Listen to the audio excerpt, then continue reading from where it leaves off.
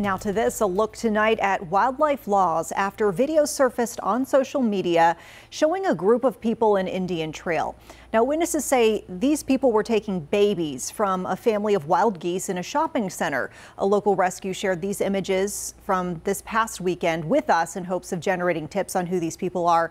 Tonight we're verifying the rules for interacting with this type of wildlife.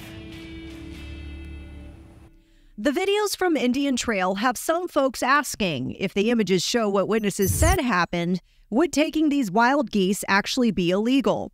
Our sources are biologist Fallon Owens with the North Carolina Wildlife Resources Commission, Jennifer Gordon, founder of Carolina Waterfowl Rescue, and the Migratory Bird Treaty Act of 1918.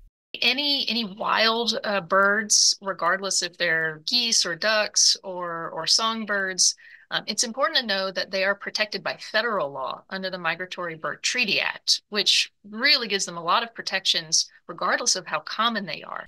The Migratory Bird Treaty Act of 1918 says you cannot kill, capture, sell, trade, or transport protected migratory bird species without U.S. Fish and Wildlife authorization.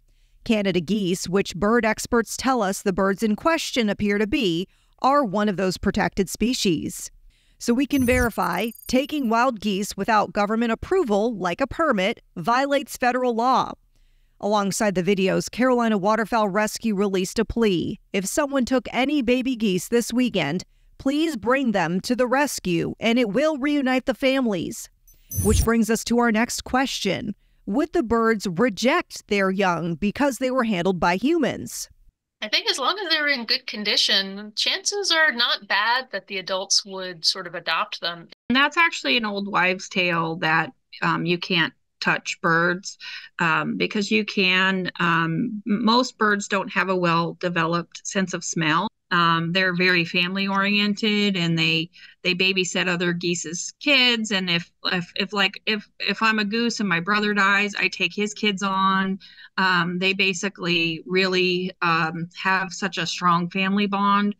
So we can verify, no, geese would not reject their young just because humans handled them. State wildlife officials confirmed they are investigating reports 3 people picked up goslings in a CVS parking lot in Indian Trail. So far, no charges have been filed.